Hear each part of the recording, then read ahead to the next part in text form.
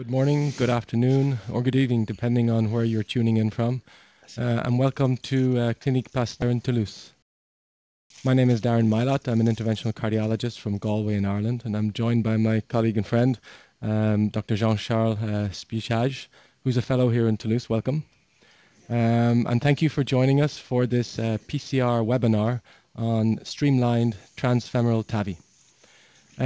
We have a very interesting case for you today, and we're going to drop down to the cath lab to see Didier Tchetche and Nicolas Dumonteil, who are going to perform the case in the next few minutes.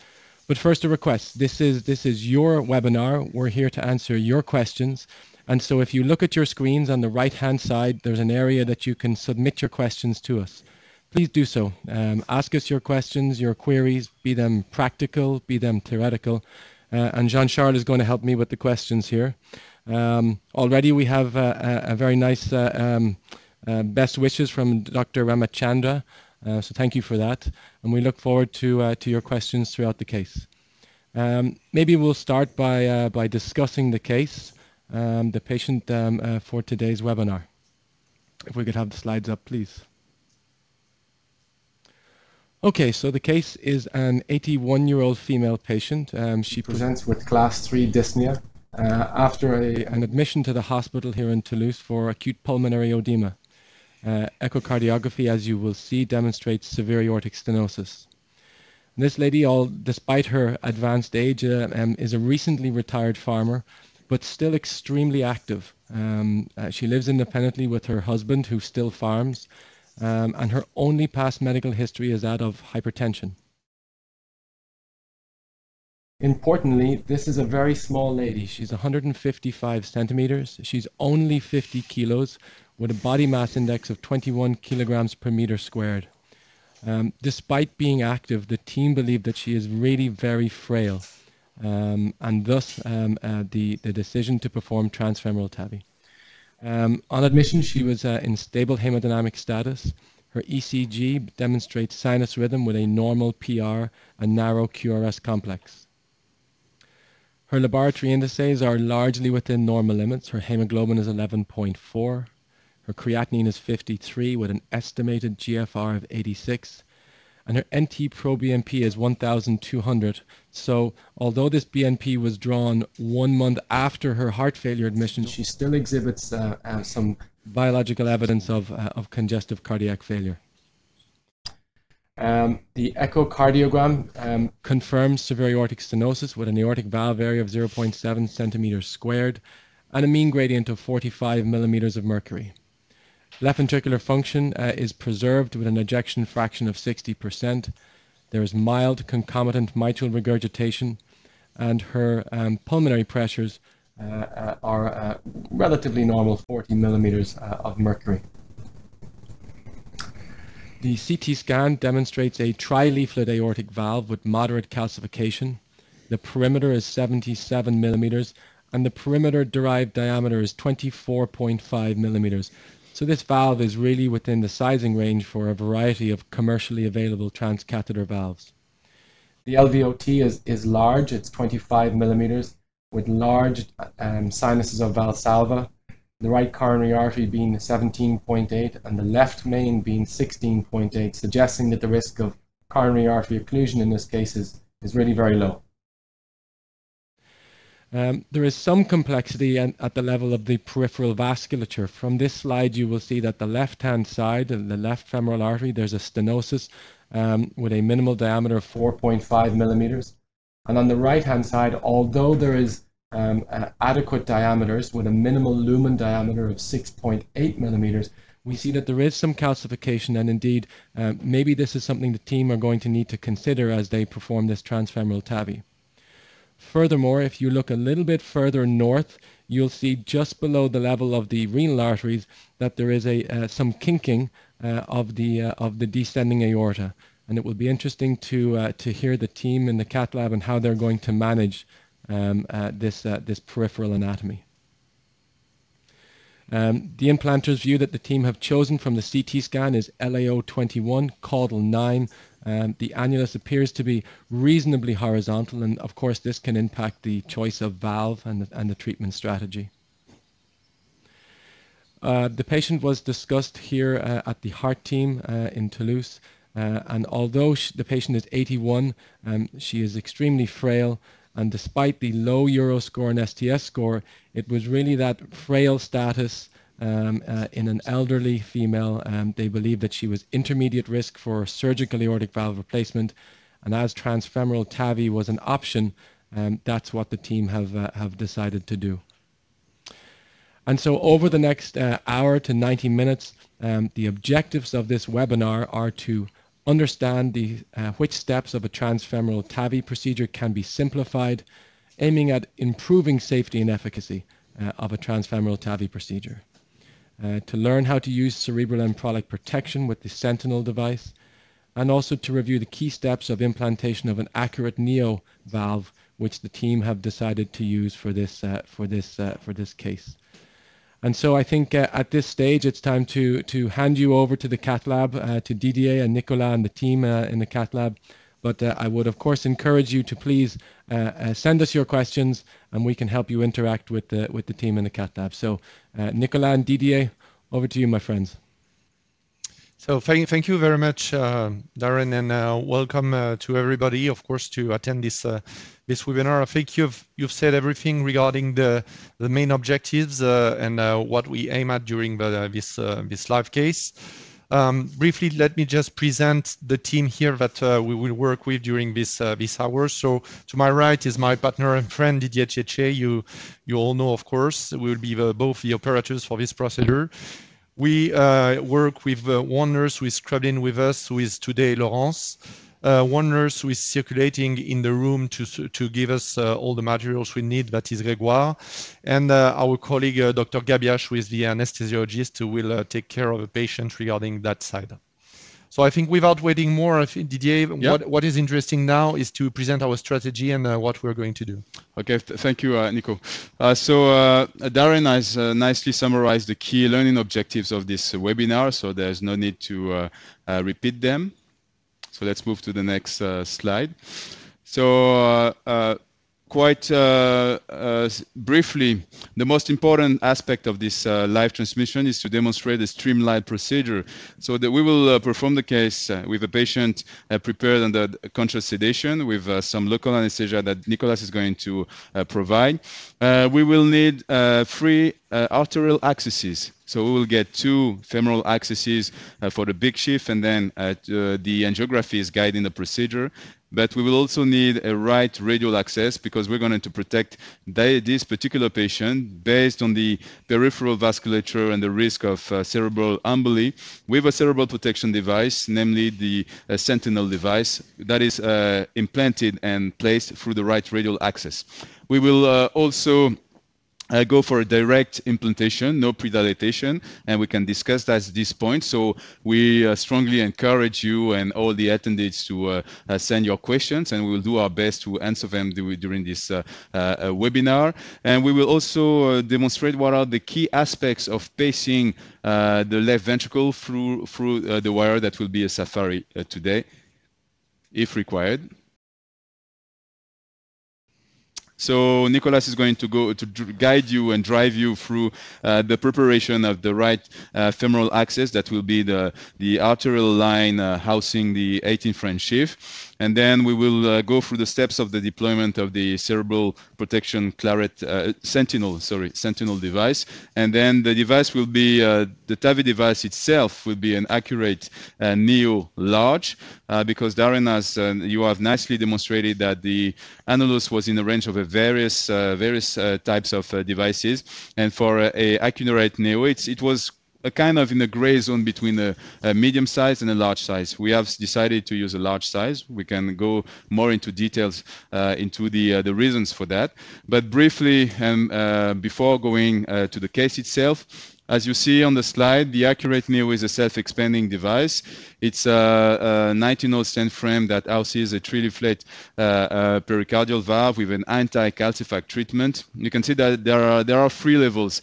We find at the bottom part of the stent frame the lower crown. The lower crown is really meant to sit all around the annulus and the LVOT and to provide the sealing of the device. And then above we have the upper crown. The upper crown are more or less meant to prevent any risk of coronary obstruction, to my understanding and from our experience, because they can literally put the leaflets far from the coronary osteums. Then you can see that the valve itself is supraannular. It's a supraannular functioning transcatheter heart valve. And above, on top, at the level of the outflow, we have the upper crown, the stabilization arches, sorry. So the lower crown, upper crown, and the stabilization arches that are more or less meant to provide some coaxiality to the device. Most of the radial force comes naturally from the lower crown that are meant to sit the device across the annulus. So having said that, I guess now, Nicolas, it's time to go for the case. I think so. We could. And so, yeah, Darren. So, and so just while you guys are getting going, we have a first question, a great question from Maddie. Maybe you might tell us, guys, what drove the choice of an ACURATE Neo here, if this patient was suitable for various different valves. This is a very important question, because if you take only the annulus, that is the dimension that we take into consideration for valve sizing, the annulus is in the range of 4, 5, 6 different types of devices. And what drove us through the choice of the ACURATE Neo is, as you mentioned, Darren, we have some kink in the abdominal aorta, so we need to be able to navigate with some kind of flexible device. And the annulus is some kind of vertical, Nicolas, yeah. And the ACURATE has some kind of advantages in terms of being coaxial throughout the whole procedure. Yeah. And I would add on top of that also, Didier, but it's not that old lady, it's 81-year-old, so it's perfectly in the field of a good TAVI indication, of course. But it's a patient who has some years of life expectancy, and at that age also a higher probability to have one day coronary artery disease. So it's important to implant in a device that will leave all the freedom you want to access to the coronary arteries. Also important to find a good trade-off between the performance of the valve regarding PV leak and the risk of high degree heavy block. Yep. And I think that one could offer a good one. And also, as it is an intermediate risk patient, that we have to offer a perfect safety profile. So try to avoid as much as possible the risk of mechanical complication as annulus rupture or fixed valve. So a self-expandable device makes sense in that context. Yeah, for this particular. Okay. Didier, I propose that we start maybe. Yeah. Maybe we can start with the claret, the sentinel insertion. Yeah. And before to insert that, you can make a brief presentation of a device for those maybe who are less familiar with it. Okay. So if we focus more on the device, you can see that there are 3. Let's focus on the handle. The handle is certainly the most important part of the device. The handle has 3 parts. The first part, the knob number 1, is meant to extrude or reinsert the proximal filter. Then we have the knob number 2, that is a kind of articulation knob. And Laurence is going to rotate this. Tu vas tourner horaire. Le bleu, s'il te plaît. Le 2, tourne-le. And when we rotate, if you watch carefully, tourne-le encore. Voilà. Carefully, it's going to bend that part of the device, and this is meant really to get an articulation towards the left carotid. So it's really intuitive. And then we have the 3rd knob that is meant to extrude, expose, or reinsert the distal filter. And so it's really easy to prepare. It only took 5 minutes to Laurence. And then we have inserted inside a regular PTCA wire that is going to be the kind of wire that is going to get access to the left carotid artery. So it's very simple. Okay. So it requires a 6-trench right radial access. So that's what we have already done. Prepare the patient, inserting a long 6-trench radial sheath. And then it navigates towards the aorta through the anatomy, guided by the conventional PCR wire, as you currently see. And it's always, Nicolas, if you will certainly agree, always impressive to see how easy how able it is to navigate, to track through the vessels. because it's a 6-French device, but it's really, really, really easy to get through, to get access. Exactly. So what you have done, Didier, because while we were discussing, is just come back to the ascending aorta because it's important.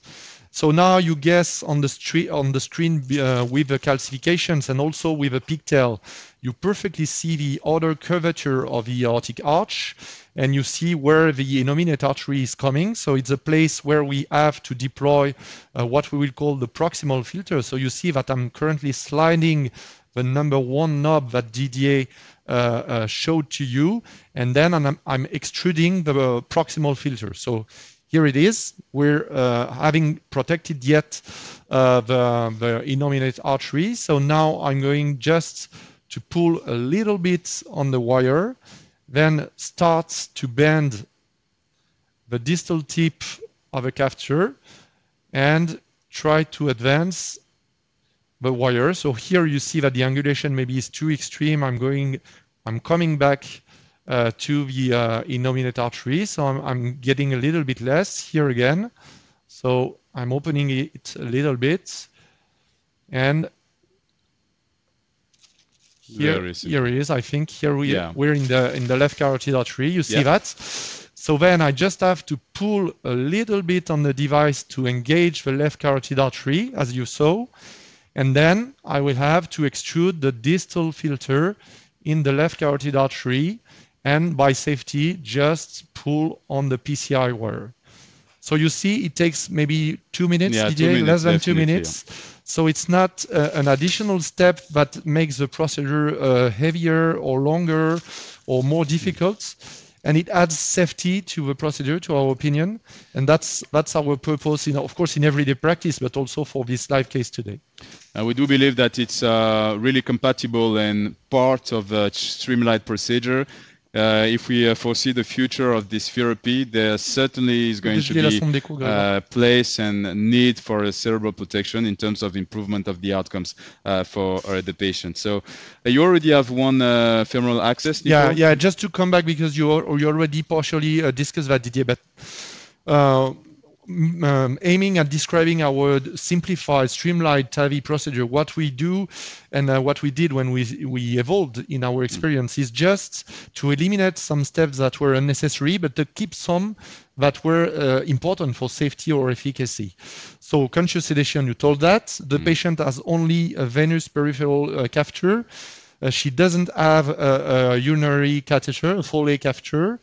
And we have the right radial because of cerebral protection. And of course, we need a contralateral arterial access for the pigtail. So we have here the left femoral access. We could have chosen the left radial. That would have been our routine option, let's say. But here, there is a particular anatomical feature that Darren described, that is this kinking in the aorta. And we anticipate that we could have some difficulties to navigate with a sheath through this kinking, and then having chosen the left femoral contralateral access, we'll have a possibility to have as a bailout option the possibility to insert a stiff wire inside the left pigtail catheter that will straighten the aorta and will help us to navigate through. So we haven't done that yet, but it will be our backup strategy in case of difficulty, and it explains why we have adapted our routine practice. So now, while discussing and without waiting further, I think we can go to the puncture of the right femoral artery. So one important part of our routine strategy now that we have integrated, I think now for maybe almost 2 years, Didier, is just to do the puncture under echo guidance. And you immediately see, I hope you have the echo screen on your screen, right? Yes, we see very well, thank you. Yeah, and what it really adds is that you have it straight on the screen, is that you can individualize some posterior atherosclerotic lesion as the one you see. That can be an issue at the time you will insert your proglides or any other preclosure device, and that are almost impossible to identify, Didier, by X-ray. At the time we did the X-ray crossover guided puncture, we didn't see that. Yeah. So the technique is just to have a first assessment of your arterial axis in long axis. You see, so if you can see the screen of the echo, and at the same time my hands at the groin. So you see, I'm holding the probe in long axis. I'm going down, and here on your screen, on your right of the screen, you see perfectly the bifurcation. The superficialis on the top, the profunda on the bottom, and the common femoral artery. So I'm going a little bit above, and above you see this posterior plaque that we want to avoid. So I'm going a little bit above, and what you guess and what you see almost just below the artery is the femoral head. Yeah. So we know where is the femoral head, we know our level of puncture, and we have here chosen an entry site in the artery above this posterior plaque that could be fine. So now we will do the local anesthesia. And what is important also is to benefit from the echo-guided puncture to improve the quality of the local anesthesia, because you're able to insert the lidocaine until the adventitia of the artery wall. So I'm making the puncture in the long axis, just advancing my needle, and you have to see that. So you see on the top right of the echo image, you see my needle advancing, and now you see the lidocaine injected, and you perfectly see that it's possible to select your entry sites and to inject it really at the contact of the artery at the adventitia. You see that? Yes, very nicely. Okay. So I'm doing it, and then I'm doing all the way, of course, with the lidocaine. And what we have seen doing that is that most of the time with 10 cc of lidocaine, the patient are not painful. So after that, I make, of course, a small incision, as we always do, 1 centimeter, and then go for my puncture. So now with the bigger puncture, again, the same technique. So I'm trying first, without moving my left hand, to locate the needle. Okay, you see that? It is, yeah. Top right. I'm above the posterior atheromatous lesion. I'm just sitting on top, on the roof of the femoral artery, but the issue at that part is that I'm not sure that I'm central. Okay, you're right? Yeah, Dégelez la sonde d'écho, s'il vous plaît. Greg, s'il te plaît. So we just have to wait to have a live So it's echo. clear that if you really want to locate a precise point of entry, it's more accurate than fluoro guidance. Exactly. So now I'm going to short axis. So it means that I'm now perpendicular to the previous view, and I'm just looking for my needle, and you see it here. It's a little bit not perfectly central. Yeah, yeah. So I'm going to adapt that. Lateral, and here you're getting close. Yeah, and here it's central. Yeah. Okay. And you perfectly see the contact with the artery wall and the tenting. We can see the tenting. Okay. I just have to advance my needle, and you see that we're inside.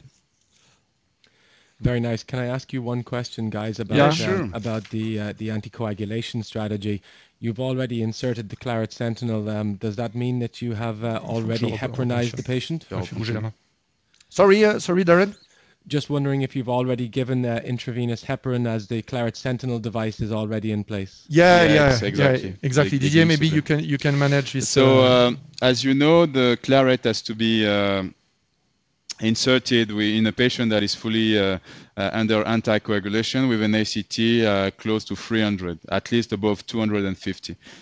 So Nicolas is repuncturing because the wire didn't get exactly through the vessel. So while he's doing so, so before inserting the Claret, we have to make sure that the ACT is above 250. So we've provided the patient with heparin at the start of the procedure, as soon as both the radial and the right radial and the left common femoral artery were punctured. And now the ACT of this patient is 310. So it's exactly in the target that we have decided. And that's another argument to utilize eco-guided puncture, because you are more accurate, and this is really, really important. Le J normal, s'il te plaît. Normal. So this is really important if you want to avoid vascular complication, and you can do it with a patient under full anticoagulation because it's really safe and more efficient. Yeah, I think that's a very important step. We have one other question from Faisal Khan about the choice of the ACURATE Neo. We know that this patient has maybe moderate rather than severe calcification, and in his experience, he's found that maybe this valve struggles a little bit with the more severely calcified patients. Yeah. Would you tell us a little bit about your experience with this valve in patients who have severe calcification? DJ, maybe? So yeah, it really depends. We have to understand that all three valve sizes don't carry the same radial force. If you take the small 23 millimeter device, this is a device with the strongest radial force, and then it progressively decreases with the bigger sizes. So if you have a very calcified anatomy with a small valve required, it shouldn't be quite of an issue, because that device has a really strong radial force. If it is a case with a very large anatomy, you may need to prepare in advance for a pre-dilatation or a post-dilatation for your patient. So it really depends. I wouldn't say for sure it's not the device with the most aggressive radial force, but if you tailor it to the patient you're going to treat, it should be okay. Calcification is not a contraindication for the ACURATE. It's more about applying the proper technique to get the maximum expansion of the device at the end of the procedure. Okay, so while you were discussing that, I think you're also having a look at the screen, so and at my hand, so you see that I'm now positioning the two proglides. I think maybe we don't have to discuss a lot about that, because most of the team now, having experience with TAVI, are using this technique to do the preclosure, Didier. So it's two proglides positioned in a crossed fashion. So you use 30 degrees, Nicolas? Yeah, something like that? Yeah, approximately 30. Let's say, if we talk simply, the first one is positioned at 10 o'clock, and second is positioned at 2 p.m. Okay. Okay. Have you any experience with the newer closure devices, be it the Manta device or the VivaSure device?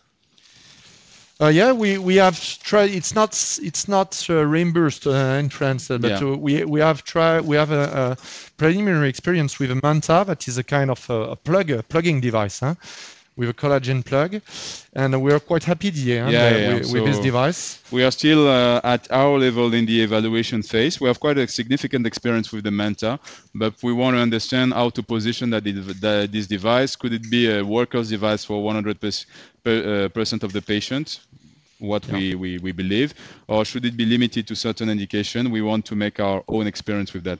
But it's for sure in the future we're going to see more and more different types of closure devices, and we will have to understand how to position them and how to select them according to the patient difficulty, anatomical challenges. But coming to your question, Darren, I think it's really important, because if we analyze our experience and our results, today I think one of the most important driver for residual vascular complication after TAVI, most of the time, is an incomplete result or a failure of the current pre-closure device we use, and most of the time the ProGlide. So there is room for improvement here. Definitely. Okay.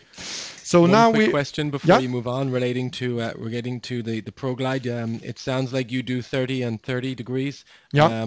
A question regarding the parallel closure technique, putting both ProGlides in the same angle. Have you tried this strategy? Yeah, of course. Yeah, we have also, but to my opinion, there is no clear evidence to maybe one study scenario. Yeah, there is one study, and one scenario is you've seen in that case that there were posterior plaques. If we imagine that these plaques are more protruding, the movement, the location of the ProGlide to precisely and safely deploy the anchor could be very limited. So if you find a good location, you keep it and you put one ProGlide on one side, the other ProGlide in the same angulation, but on the other side, just to get rid of the calcium. That's the only indication I see from... So we're at the time of the sheath insertion. So we have two anticipated potential issues. First one is maybe this narrowing at the common iliac artery, right common iliac artery, and second is a kink. So we're using this sheath that is quite a good performing one with a good hydrophilic coating, a small tip that is not too aggressive. So we're going to advance it really, really carefully, and so far it's really smooth. Assess how it behaves. So the iliac is passed. Yeah. So making a pause. What is important when you do that regarding the safety is always to focus on the calcium surrounding the vessels. And as soon as you feel a resistance and you see that you bring your calcium with your sheath, then stop, because you might have some problems, some vascular ruptures and things like that. So far it's quite smooth. We're going to see how it handles that kink, but it seems to be okay. We see the tip that follows the nose cone, the tip of the dilator, but here it's okay. And what is important, we will see that better once the dilator will be out. Yeah, it is now. And I'm going to record it for you to have a better quality of imaging. What is more important in our strategy, Didier, is that given the short height of this lady, we have the chance, the opportunity that the distal tip of the sheath is above this kinking. Okay? And it's important because it will prevent us from hurting the aorta while we will navigate through that. Definitely. I think if we would have had exactly the same anatomy and a taller patient, then maybe we will have made the choice on purpose to leave the distal tip of the sheath below this kinking and to navigate through the kinking with the flexibility of the catheter rather than with a sheath that could have been kinked. Exactly. And that could have been dangerous. Agree? Yeah. So Didier, I think before moving to the next step, we can maybe summarize this first part. That was let's say, the patient conditioning and vascular access. Yeah. We reviewed our simplified setting for a streamlined transfemoral TAVI procedure. We saw that despite wanting to simplify the things, we keep some essential steps for safety and efficiency. Yeah. Always have to adapt your strategy to your particular anatomy and difficulties. So in that case, we explained that we had as a backup the opportunity to put the stiff wire on the left side to straighten the aorta. You saw that it was not necessary finally. So I think we can move now to the next part. So maybe just before, while you are processing, we can review the angio that we've acquired. Yeah. Just with the working projection. And we said that it was LAO 21 caudal 9, so we are in that projection. Yeah. And we see that there is calcium. Yeah. It's our externals, so it is calcified. It's not the most calcified valve that one could meet, and the annulus is really almost vertical. It's about 70, 75, so it's really a challenge for the device. But we're going to see. And you see also, I think, what is maybe anatomical, let's say, criteria for having proposed this cerebral protection device. You see also all this amount of calcium and atheroma in the aortic arch, and this we will have some friction on that. Definitely. So I think, to my opinion, it's important to have here this strategy of protecting the brain. So technique to cross is quite standard and almost the same. L1 catheter, straight 035 wire. We're mapping the valve from top to bottom, and we pass through. If we can have a difficulty, we can have a bailout option, that is to reverse the wire towards the ascending aorta. Yeah.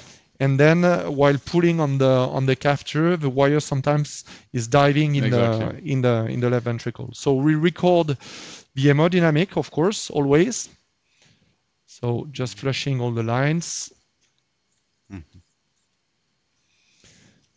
Okay, and you see that's it's not here, of course, to confirm the severity of aortic stenosis because it's done by the echo. Done by echo. But it's just to have a reference of the hemodynamics. Yeah. So what is really important, and we have to keep this in mind because the aortic pressure is quite high. We have the peak gradient to 35.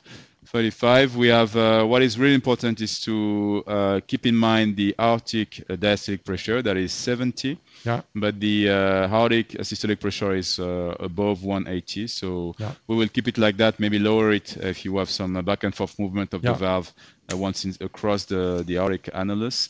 And also we see the end diastolic ventricular pressure that is close to 30. So we have the metrics. Diastolic aortic pressure 70, so we have quite a challenge to meet that at the end of the procedure.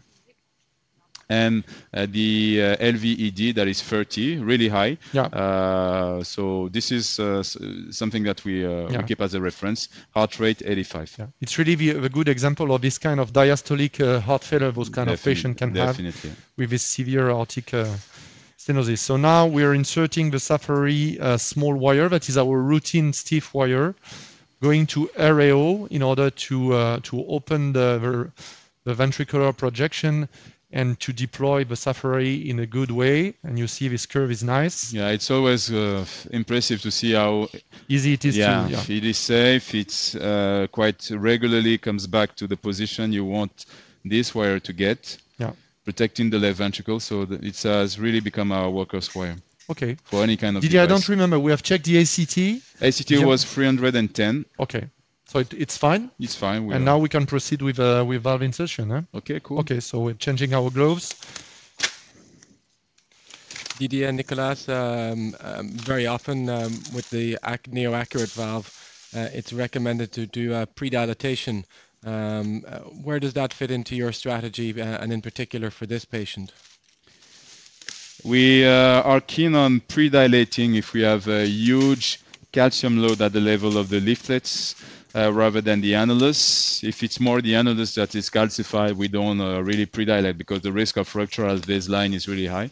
If it's more at the level of the leaflets, we will quite liberally pre-dilate just to make sure that we have a good expansion of the stent frame. Here, it's not the case for this patient. If we recall what we've obtained, you see it, so it's fairly calcified. It is calcified, but it's not hugely calcified. And so we expect to have an appropriate expansion of the stent frame. Yeah. And if we need at the end, we're going to post-dilate, and we will decide on the balloon. Another comment on that, Darren, is that you remember that we were in kind of gray zone between two sizes of valve. And we have made the choice to take the bigger one. So it means that we will apply an important amount of theoretical oversizing by the device to the anatomy. And then maybe we'll extend a little bit the radial force we will apply to the native anatomy. So Didier, it's time for you maybe to describe a little bit the device before we go in. Okay, Nico. So if you see the device from the tip to the handle, okay, let's zoom out a little bit just to see the handle. Perfect. So what we have here is very simple landmarks. You see the nose cone that is white. Then we have a kind of part of capsule that is free of any metallic structure. Then we see what we call the stent holder. The stent holder is a very, very dark and very dense portion of the delivery system, and it will be easily visible on fluoro. You will see a very dark portion. That is the stent holder. On top of the stent holder, you will find what I named before the lower crown. Lower crown are a kind of kept crimped by the stent holder during the deployment. And then we will see the stent frame itself, housing the three-leaflet pericardial valve, then the stabilization arches. This is the insertion capsule that we are going to withdraw, and there is the delivery capsule inside. The valve deploys from top to bottom. It's the opposite of what we see usually with the self-expanding devices that expand more from the inflow portion than the outflow portion. It's going to be the opposite, and that makes all the interest of the ACURATE because it's really stable during the deployment. So we will drive you through these steps afterwards. Okay.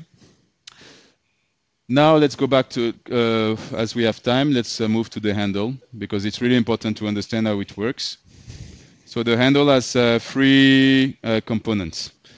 The first component is the first knob number one, that is going to be rotated counterclockwise just to expose, as I said, the upper crown and then the stabilization arches, the top part of the device. You rotate it counterclockwise. Then the second component is that safety pin, safety button that is going to be pulled, released before we activate the third part, that is the knob 2. Everything is labeled in a very intuitive way. We start with knob number 1, safety pin, then knob number 2. Number 2 is going to be rotated also counterclockwise to expose the lower crown. So we go in a 2-step for the first part of the release, stabilization arches, then upper crown, then stabilization arches, and then we go for a fast release of the lower crown. Okay. So let's go. Let's go. So as it is a self-expanding device, we have put a little bit of cold saline just to make sure that it remains nicely crimped, just to get... Maybe you can zoom up a little bit. Just to get inside the 18 thread sheath. And another challenge, Nico, you're going to tell us how difficult it is to advance. Yeah. So there is a kind of loader that is used just to pass the hemostatic valve of the sheath that I'm passing through now. And now I'm advancing the device. It was just a little bit difficult to navigate through the hemostatic valve, but afterwards it navigates quite easily, and you see that we have passed the narrowed portion of the iliac artery without difficulty. And at that time I don't really touch the wire, because the goal is to keep the wire on the external curvature. Yeah, and we're going through the kinking of the aorta without any difficulty. Very, very easily. Yeah. Okay, thank you. So let's zoom in to make it clearer for everybody. Expand a little bit the aortic arch. Yeah. It's fine for you, Didier? Yeah. Okay. I'm okay. So you're going to help me crossing the arch by pulling on the wire. And maybe I will make a small pause here before to go inside the valve, because afterwards I will have to focus on what we're doing and to get really stable at our target. But maybe Didier, you can just come back on the fluoroscopic landmarks that you've commented. Okay. And just precise exactly what we will be looking at during the positioning, what will be our targets in the frame as respect to the native anatomy. Okay. So if we exactly. If we do a brief scene acquisition, you can see, as I said, the nose cone that is in the mid-part portion of the outer curvature of the aorta, the ascending aorta. Then we have a space that is free of any stent frame. Then you have the stent holder, that dark, dense, metallic structure that holds the lower crown. You see the lower crown that are kept together within the stent holder. And then from the distal edge of the lower crown, the first line of cell struts connectors that will be represented as a line will serve as the landmark, and this line will be placed at the level of the annulus. And then you can start to see the upper crown and then the stabilization arches above that. You can see that a kind of line with tiny dots that represents the commissures where the leaflets are sutured. So it's very easy. Once you've understood that, you know what you have to place at the annulus. Stent holder below the annulus, then starts the lower crown, and we will put the first line at the level of the annulus. You will see it once we are across. And we have to keep the wire on the external curvature. That is mandatory, that is key for the deployment. Yeah, and just before I proceed, Didier, just to come back on that, because afterwards I won't have to move anymore. Yeah. During the release of this prosthesis, the first operator has just to follow what you have told, of course, and has to enter into the left ventricle in a very straight movement. And in order to keep the stability of the device, as you mentioned, has to keep the system together with the stiff wire at the outer curvature of the aorta. So it means that you have to enter, go to the target, and if you're not, you don't have to pull back. Otherwise, you will be out of the outer curvature. Exactly. You will lose stability. So if it happens, maybe it can happen, what we will do is just come back to the ascending aorta and then re-advance in order to have this good technique. Okay? Okay. So let's go. So Nicolas, it sounds like your final motion needs to be forward. Exactly. And can I ask you, do you need to pace during the deployment of this valve? No, I don't think so.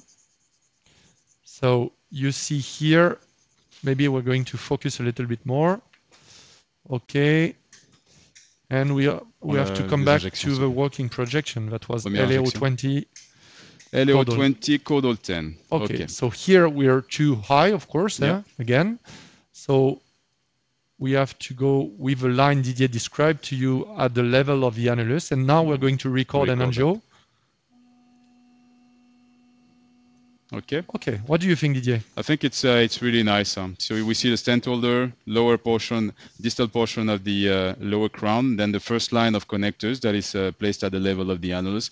We shouldn't be above that, but it's cool. It's okay. For me, so now fine. I'm not doing any more things. You happy? Yeah, I'm not discussing, and you're the most important part, Didier. So you're explaining what you're doing. So if you see my hands at the same time, Nicolas is just holding a forward pressure, and I'm just rotating counterclockwise. Sorry, the knob number 1. We can record just to make sure that we remained at the level of the annulus, and we can see that we are slightly higher. Yeah, so I'm pushing a little bit. Exactly. So it's really important to do it in a 2 steps way. Yeah. Okay, that's fine now.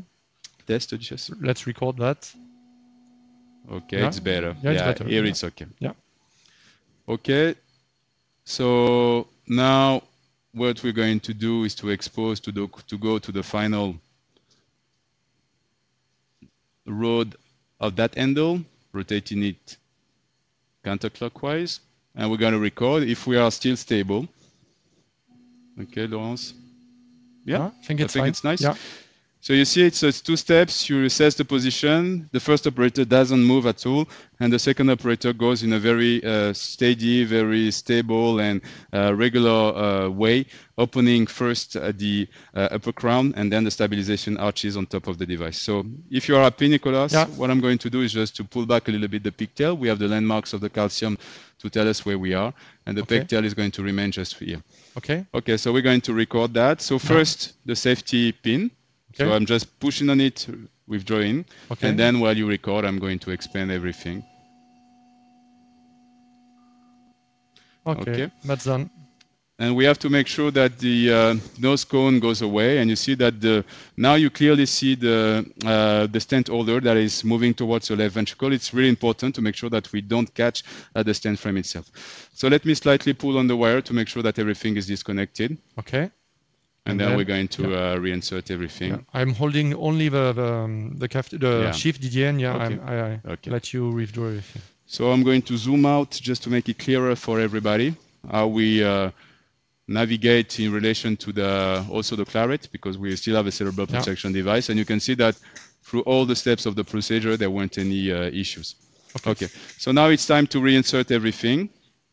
So what I'm going to do is just to invert. So first, we're going to rotate clockwise the handle number 2, and then I'm going to keep 1 millimeter of gap just between the stent holder and the proximal part. Okay. So let's keep an eye on the wire, because that's our policy to keep the wire into the left ventricle. If we want to post-dilate, we have it, and we always record the hemodynamics. So while inserting the pigtail for final hemodynamic assessment, Didier, what you have demonstrated is that it's quite a simple 2-step implantation technique. First one that is quite simple but quite long. You can take your time to assess that everything is fine.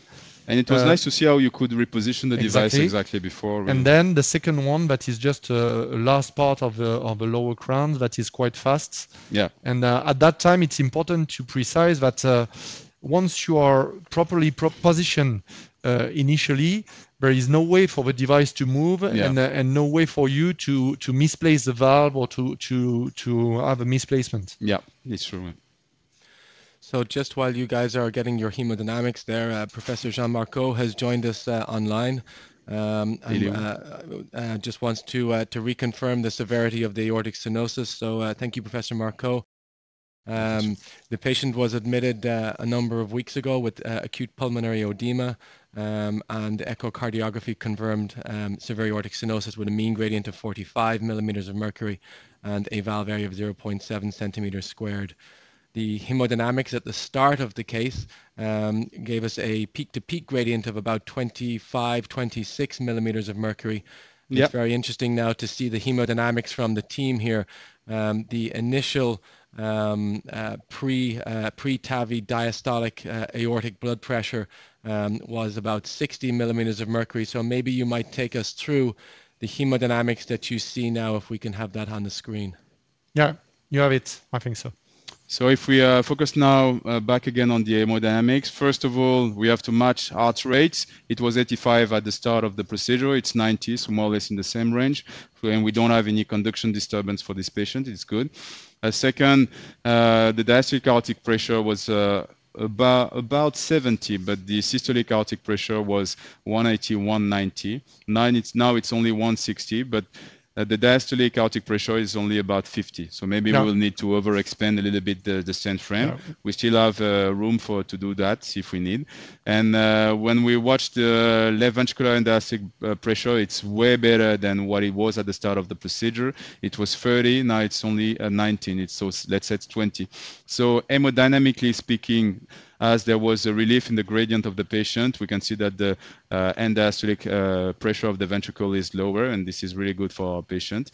And just to come back to your comment about the peak-to-peak gradient at the start of the procedure, diagnosis is made by echo. There is no argument about that. And when we do the procedure, we have a kind of some conscious sedation. So there are drugs that may generate some kind of LV depression and explain why the peak-to-peak gradient was lower than what was found by echo. Okay, so Didier, we have one aspect of the final assessment, that is the hemodynamic.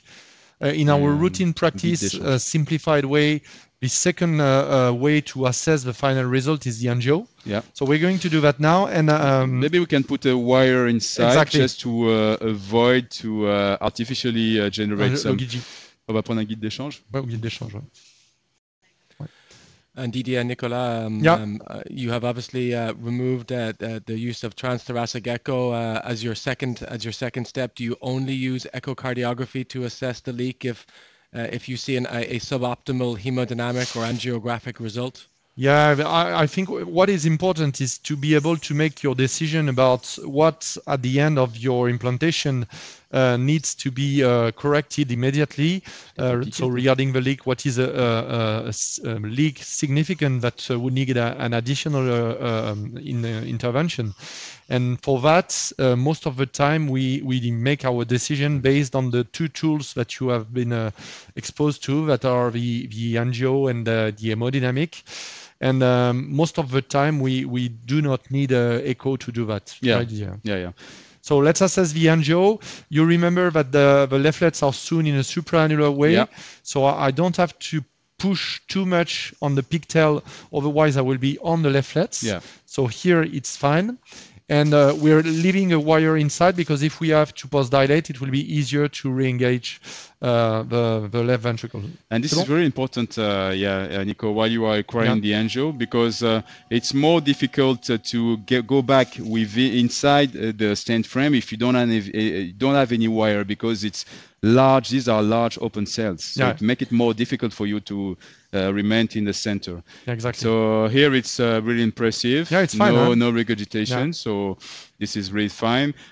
Implant depth is perfect. It's exactly where you implanted it to be. You see the first line of connectors of the cells, and it's exactly at the level of the annulus. If we freeze everything, we can see that it's going to project exactly at the level of the annulus. You see perfectly. Yeah. And what is important, Didier, the coronaries, regarding our initial comments for this intermediate 81-year-old patient. You see that coronaries, of course, have patent, like in most of the cases, in all the cases. But we anticipate that the reaccess to the coronary arteries would be really easy here. Would you post-dilate, Darren, in that case, or? I think we've seen very clearly that we have no hemodynamic gradient, which would be one indication for post-dilatation. We have no paravalvular leak, which would clearly be a second indication. One thing that I do like to know, especially with a valve that does not have high radial force, is that the frame is actually open. It would be nice maybe to do a quick rotation of the angio and show us that the frame is open on all sides. That I think is emerging as another indication for post-dilatation. Yeah. So let's try to record that. It's not always easy.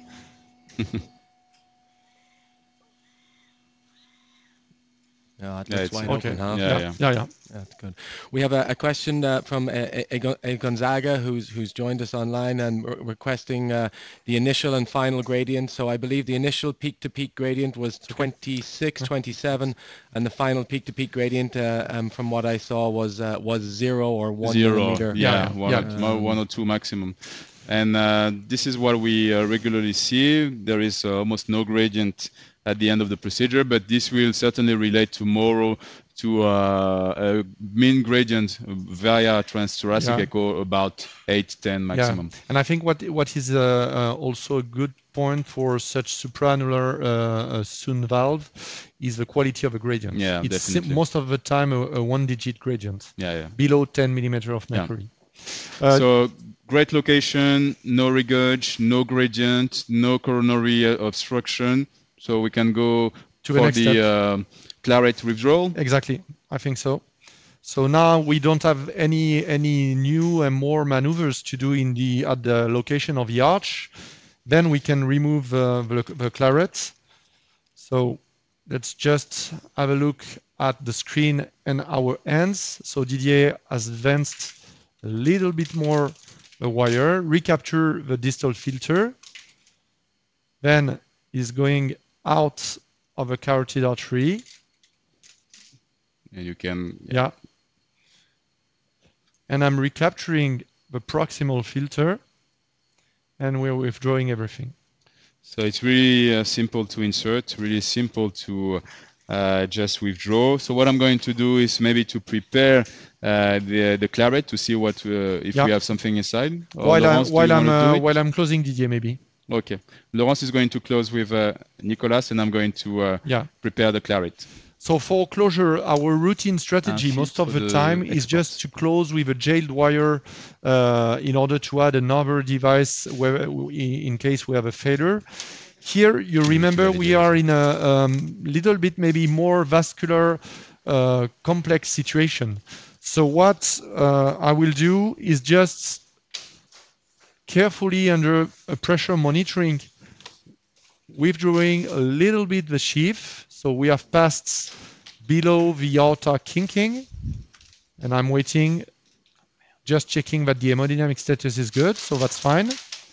Now I'm just going down the primitive iliac stenosis we went through on the right side, and again with a wire in place. So in case any damage, any issue, I can reinsert the dilator on the wire to make the hemostasis. So that's fine. And so what I'm just going to do is just prepare the crossover in advance, just in case we have a residual vascular complication. And then we will close. Nicolas, if you didn't have this kinking of the aorta and this relative stenosis in the common iliac, would you routinely do a crossover, or would you simply take an angio at the end of the case? I will simply take an angio at the end of the case, and if we would have had that anatomical particularity, that feature, we would have been through the radial alone, so 2 radial access. So then we would do the final angio through the left radial, having the right with the claret, and we will do the final angio through the left radial and a long pigtail inserted through the left radial. Okay? Very nice. So I'm just advancing, the wire inside the sheath in order to have support, then positioning it here, and then, we can connect to the injector. On va se connecter à l'injecteur, and then close. So more and more teams, we had this feedback while hosting some colleagues during workshops. More and more teams, Darren, are using maybe one proglide alone in small ladies with small femoral arteries, and having the option to put a plug on top on the proglide alone. It's not a thing that we're doing because most of the time we consider that the 2 proglides are necessary, but is it a thing that you have considered in your experience, for example? We've done it occasionally, but our strategy would still be the dual perclose. Particularly for this device, this is a 20 French sheath with the large ACURATE device, and so I think 2 percloses works well here. And if you have a good diameter of the common femoral artery, you usually don't get a significant stenosis. Okay, that's fine. So the sheath is out, the wire is still in, jailed. So I'm tying the first knot. I hope you have a view on the groin of the patient. Yes, we do. So okay, first knot is tied. Second one. Je vais prendre des compresses, Laurence, s'il te plaît. Of course, you have to do it very smoothly. Okay. And let's analyze what we have. You see, you have this kind of residual small bleeding. So I'm going to add a plug on top on that. So it will be an angioseal, 6 French angioseal that I will add on top of my 2 proglides in order to correct this residual bleeding. Would you consider doing an angiogram before you add the plug to assess the size of the femoral artery? Or, yeah, it's a thing that you're doing in your experience, Darren. Yes, we would normally take a quick angiogram, and if there's some stenosis, we would not add the additional plug. But if there's no additional stenosis, then of course go ahead with the additional plug. Yeah, your point is good because as you mentioned, it's we remember it's a small lady with quite small arteries, and you're right. It's important to explain to our colleagues. Sometimes the 2 proglides have created a stenosis, and then we could worsen it by adding an angioseal. So it's worth exploring it by an angio before to add it. You're right. So we're going to do that. On est prêt à l'injecter? Ouais.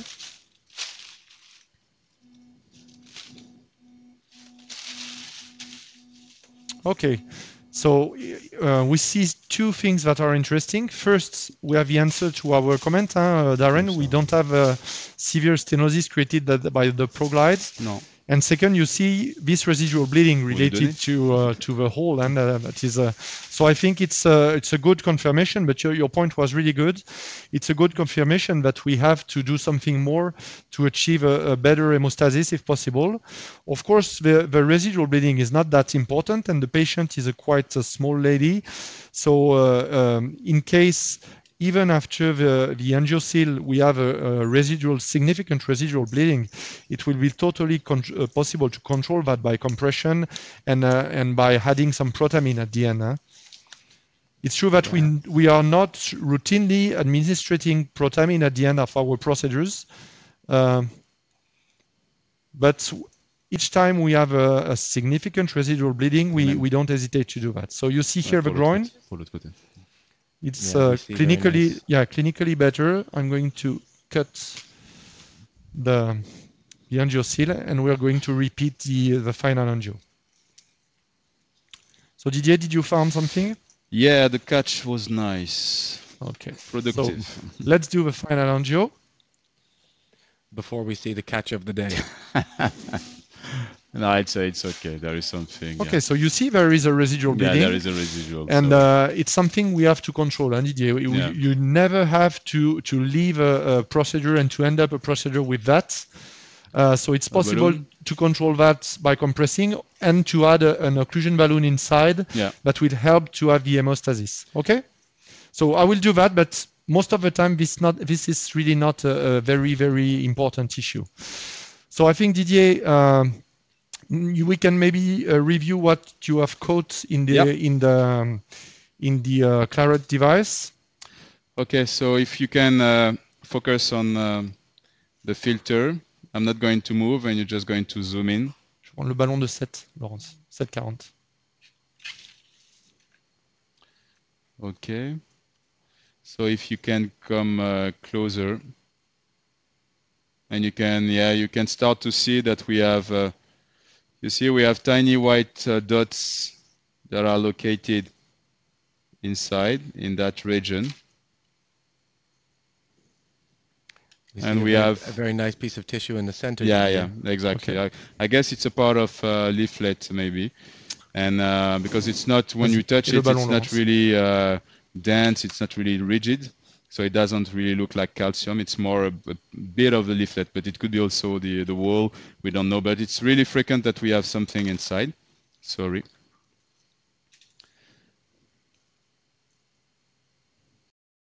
And in, I would say in more than 90% of our patients, we found something. So it's really, it makes the point for maybe a need for a cerebral protection for every single patient, but this is another discussion because there is the financial also aspect also, and we have to keep this in mind. Okay, I think you can inflate here, Didier, it's fine. Okay. So we're going to do that inner inflation. So it's what kind of balloon is that? It's a 7.40 millimeter balloon. Okay. So 7 millimeter is almost the diameter of the. It's almost the diameter of the artery we measured with a CT scan. It was 6.5 actually, but non-calcified, so it tolerates a 7. Usually we do that during 3 to 5 minutes. Yeah. Then control the angio at the end, and most of the time it's fine. So maybe Darren, it's time to close this transmission and to wrap up. I think our objectives, Didier, were first to discuss what is a streamlined transfemoral TAVI procedure, which steps are essential for safety, efficacy, which steps can be eliminated with experience, which ones you have to adapt to each particular case. Second objective was to discuss how and to deploy the cerebral protection device and what can be the benefits.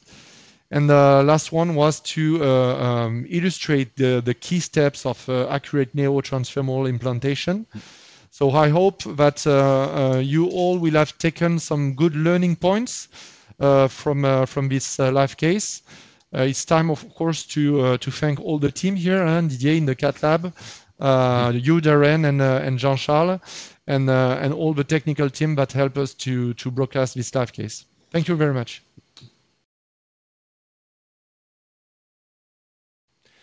So thank you to the team in the Cath Lab for demonstrating such a fantastic case, for showing us that the individualized patient approach is so important. The team clearly identified this patient as having a very high-risk aortic anatomy and tailored their strategy accordingly.